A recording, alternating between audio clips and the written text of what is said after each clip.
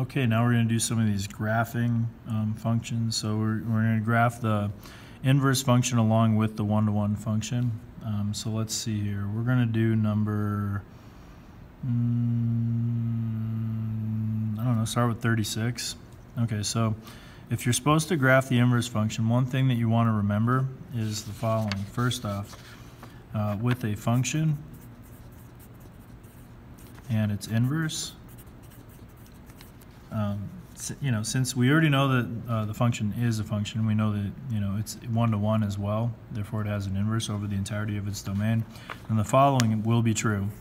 If you have some coordinate in the original function, like x, y, to find that exact same coordinate in the inverse, all you need to do is just reverse the two numbers. So it's a real easy way to graph it out. This comes from the idea that an inverse,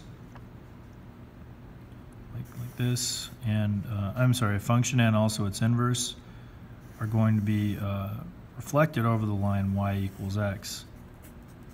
So it's reflected over the line y equals x. What this says is that the x and the y values basically switch. So that's the whole idea behind how to graph it out real easily. So check it out. For number 36, if I've got one coordinate, negative 3, 3, on the function, then that means for the inverse, I'm going to reverse it. So it'll be 3, negative 3. And I graph that coordinate. So I go over 3, 1, 2, 3, and then down 3, 1, 2, 3. There's the same coordinate reflected over the y-axis, or I'm sorry, not y-axis, but over the line y equals x. All right, I've got another coordinate, 3, 1, so if I switch it around, I get 1, 3, and that's my other coordinate, so go over 1, up 3, 1, 2, 3. And then just draw a line between those 2 points, and you've got your inverse function. Pretty easy, right? Let's do another one. So let's see here. We're supposed to do number 40 for the homework.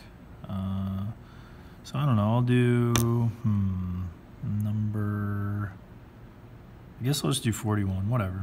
Okay, so for number 41 here, if it's reflecting, if it changes the x and y values, the origin stays the same, because if I switch 0, 0 to 0, 0, it doesn't change it at all. And I've got another coordinate over here at 1, 2, 3, 4, 1, 2, 3, 4. So this coordinate's at 4, 4. So again, if I reverse the order on that 4, 4, it still ends up at 4, 4. So the only difference is that the graph is going to be reflecting over the line y equals x. So if I draw my line straight down there, it's just going to reflect over that line. So it'll look kind of like this if I graph it out.